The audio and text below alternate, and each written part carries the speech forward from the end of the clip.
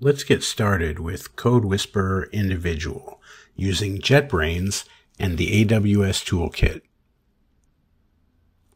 First, we'll install the latest version of AWS Toolkit in the latest version of JetBrains. Open the Toolkit panel to the Developer Tools tab and double-click Start. Use a personal email. You'll copy this code automatically. Just paste it in. We'll authenticate with Builder ID. It's a personal profile that gives you access to certain AWS tools, and you don't need an AWS account. You'll receive a verification code by email. Just paste it in.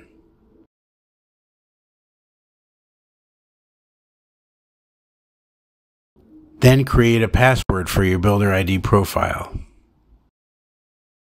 Allow the toolkit you installed in JetBrains to access your data. Then return to the IDE and start coding.